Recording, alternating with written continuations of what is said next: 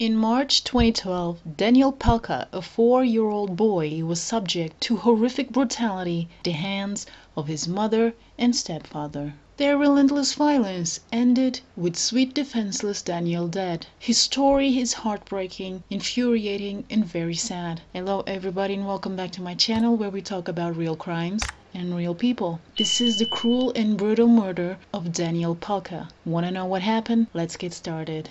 Daniel Pelka was born on July 15, 2007 in Coventry, England. His parents were Eric Pelka and Magdalena Lubczak. Both of them were Polish. At the end of 2005, Eric, his family, and partner Magdalena moved to the UK looking for better opportunities. They moved constantly because Magdalena pushed for a bigger house. In 2008, Eric ended the relationship with Magdalena after allegedly he caught her with another man. He moved away, leaving little Daniel at the hands of Magdalena. Even though Daniel was born and lived in UK, Daniel only spoke mainly Polish. By the end of the year 2009, Magdalena met Mariusz. Mariusz was no stranger to the system. He had a criminal record which included drunk driving and theft. When he was caught driving under the influence, he was fined and given a 16-month ban. For the theft charges, he had to pay a fine. In 2006, Mariusz was caught driving without a license. He was given a suspended 16-week jail sentence. The same year, he was caught again, but this time he had to spend 18 weeks in prison. In 2007, he was caught driving without a license.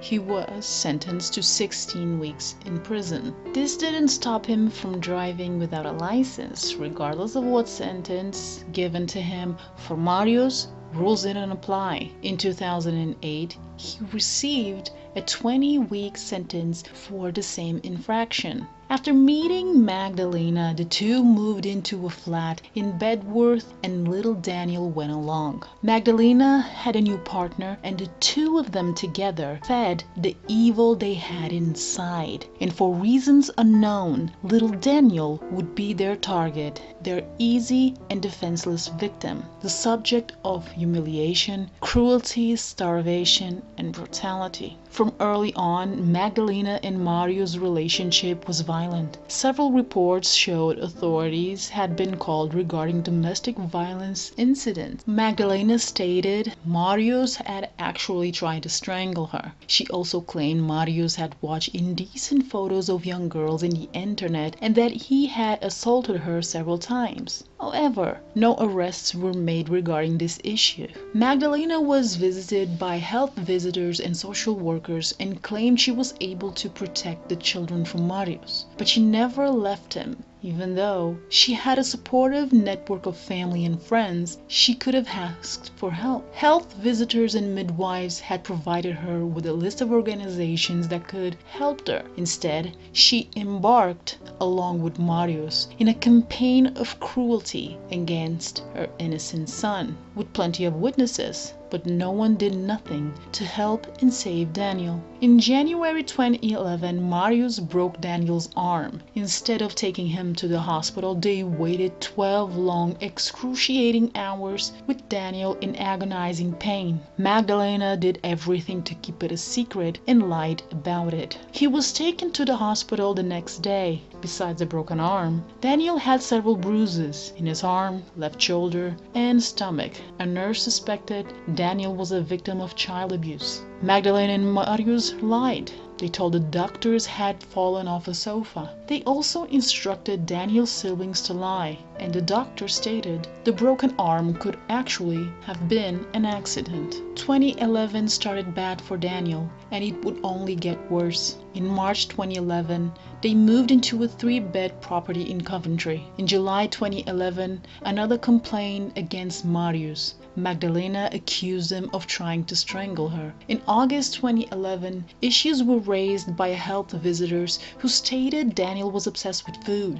In September 2011, Daniel started at Little Heath Primary School in Coventry. This systematic cruelty against Daniel got worse from then on. In October 2011, a health visitor showed up at Daniel's home because he was eating too much food. He would overeat free fruit the school provided. Marius told Daniel raided the fridge at night. Daniel would also punch him if he wasn't given food. Magdalena said Daniel was obsessed with food and that he shouldn't eat at school because he would binge and then vomit at home. Same month, there was another visitor at home because Daniel was skipping school. The house was clean, and Magdalena told Daniel didn't want to go to school, and Marius treated her like a princess. There was another visit regarding Daniel's obsession with food, and Magdalena was advised to give Daniel a little snack before school. In November 2011, Daniel started stealing food from other students. The teacher, instead of trying to understand Daniel's behavior, locked away other students' food. Magdalena once again stated Daniel raided the fridge and that she would see the doctor, but she skipped appointments. Health visitors tried to reach out several times, but unsuccessfully. At the same time, Daniel was seen with several injuries on his neck and head by several people. However, no one called the police or social services. December 2011, Daniel was skipping school a lot. Magdalena told the educational welfare officer she was unwell to take Daniel to school. She then texted Marius stating the hags from the council were here. January 2012, after school holidays, Daniel showed signs of losing weight and showed several injuries. The school teacher and staff saw bruising around Daniel's neck and other bruises. Daniel was eating out of garbage cans, and in one occasion, he ate half of the teacher's birthday cake. February 2012, Daniel was seen with 2 black eyes. He was prescribed medicine for worms because he was too thin. Later that month, Daniel had pasty and sunken eyes. He didn't interact with other children and still ate out of trash cans. He was emaciated and lethargic. March 1st, 2012, Daniel went to school and then was picked up by Magdalena. When he got home, Marius gave him a blow to the head. Daniel fell unconscious. Still, Marius beat him severely. He was given salt and then a cold water punishment. Daniel was left unconscious. According to Magdalena, Marius prevented her from calling an ambulance because it would cause problems. March 2nd, they searched on Google how to treat a patient in a coma and also salt poisoning. March 3rd,